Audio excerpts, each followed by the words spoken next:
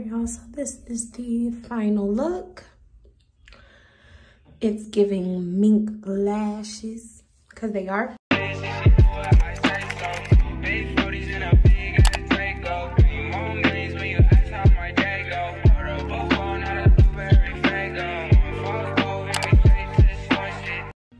What is up, you guys? Today I'm going to be doing a tutorial on some mink eyelashes. This is the easiest tutorial that you can do at home. I do it all the time. These are the lashes that I'm going to be using. They're real mink clusters by Velux. They have the medium and the long sizes in here. I'm not afraid to admit that I don't like spending money. So I like doing a lot of things by myself. Whoops. So these are the lashes. Really cute. What I'm going to be using today, I have these scissors. I don't know if I'm gonna have to use them. I have tweezers. These are actually eyelash tweezers. I used to do mink individual lashes on other people, and I stopped doing it because it takes too long and the pay is not that great unless you have a built-up clientele. The glue that I will be using is this super hair bond glue, and I'll also be using the I Envy waterproof long-lasting individual adhesive, which I'm gonna just put into this tray right here. And I don't like to use too much of this because it actually bonds the lashes, kind of like, it feels kind of hard when it dries. And you don't want your lashes to feel super hard, but it does make them stay on a lot longer than they would without it. All right, so I'm going to be putting the medium in the inner and outer corners. So I'll put 2 and 2. On both sides, boom, boom. And then for the inner and outer corners, I'm going to be using the waterproof adhesive. So I'm just gonna dip my little cluster in there, just a tiny bit, and I like to wave it so that the glue dries a little faster. And then I'm gonna start with the outer corner, which I'm just putting right there. And then I'm not going to maneuver it so much. I do want it to kind of sit there and dry, so I'm gonna give it some time before I clamp it down. I'm gonna grab another medium. And again, I'm gonna grab some of that waterproof adhesive. I'm gonna put that right there. Okay. Try not to maneuver it so much, but I want to make sure that it's on. Okay, so that's 2 clusters. Actually, let's do 2 in the back and then 1 in the front. I don't think I got enough mediums to do 2 in the back, 2 in the front for both. So let's fan it, and let's put 1 right there. And then I'm just going to fan.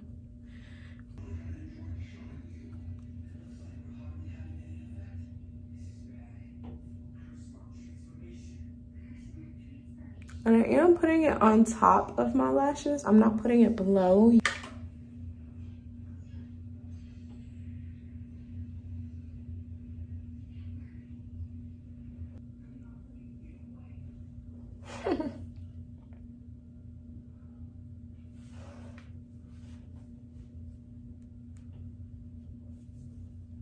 So now I'm going to do the corner closest to the inner corner.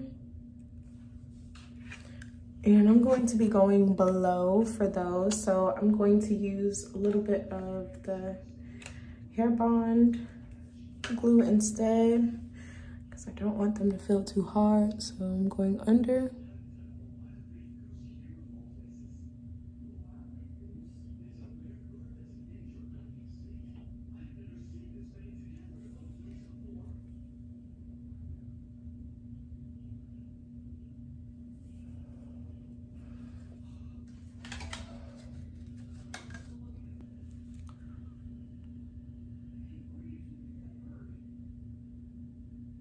And I am touching the corner of the two lashes together because I do want the glue to like clamp together when I do clamp it.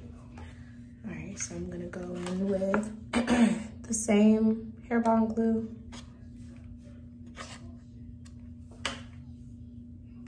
Go under.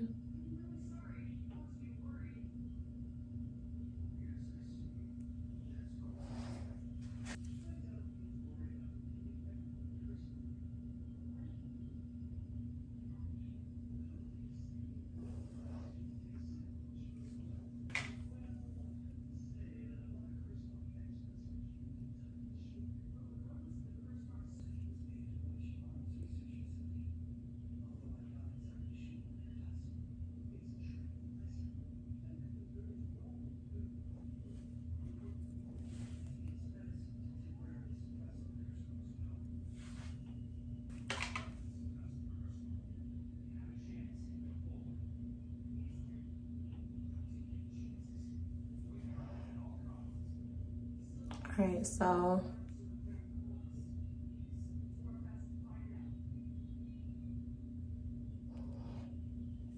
right, so now that the lashes are filled in on the bottom one, I'm just gonna start adding some to the top.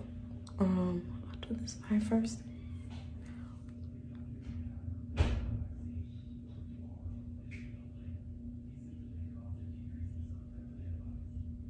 I like to add them towards the middle, and I am using the waterproof glue for the top layer.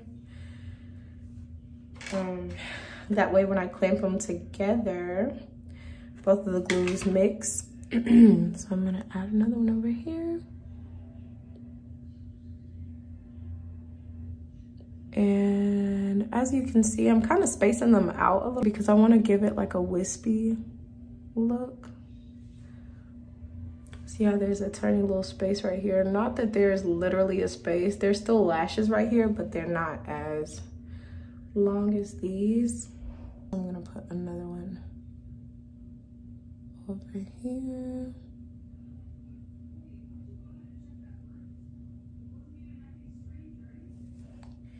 And the last one, I'm gonna put on this end.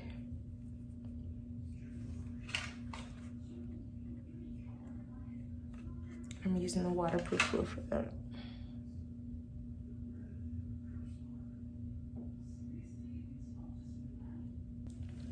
All right, so now that they're dry, I'm just going to clamp. I'm literally clamping top and bottom of the lashes together. Top and bottom row.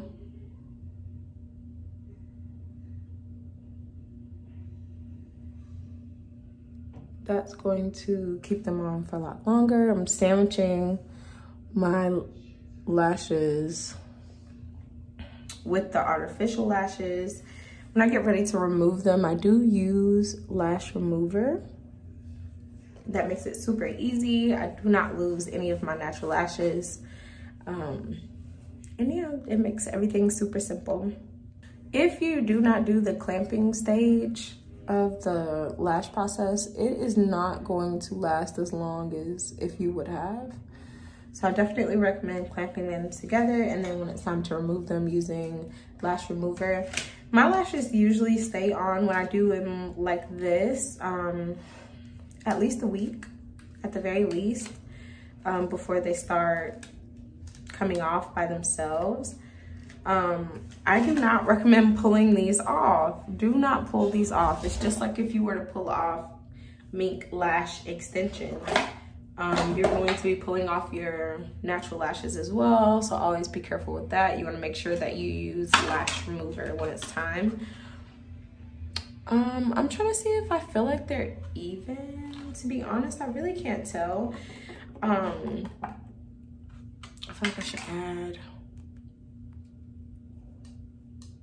one more, maybe right here. I don't know. I'm about to figure it out. All right, so this is the finished look. It is giving eyelash extension at a fraction of the cost, y'all. 1/10 of the cost. Now that my hair is done, my lashes are done, it's giving. All I need is some lip gloss.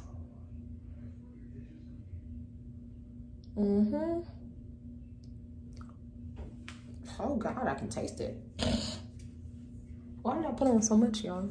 So now that my hair is done, my lashes are done, I got my lip gloss on, I feel so damn fine. I can't even lie to y'all. And I'll be looking like this for a good week, minus the lip gloss. My eyebrows are microbladed, which if y'all ever want a tutorial on how I microblade my own eyebrows, just comment, let me know, DM me. Y'all can follow my Instagram at __TrixieTang if y'all ever want to get in contact with me. And if y'all do want to see how I did my hair like this, please go to my channel and look at the tutorial that I posted. These are human hair faux locks. But yeah, I just want to say thank you guys so much for watching. Make sure you like, comment, and subscribe if you have not already. And I will see y'all in the next one. Bye.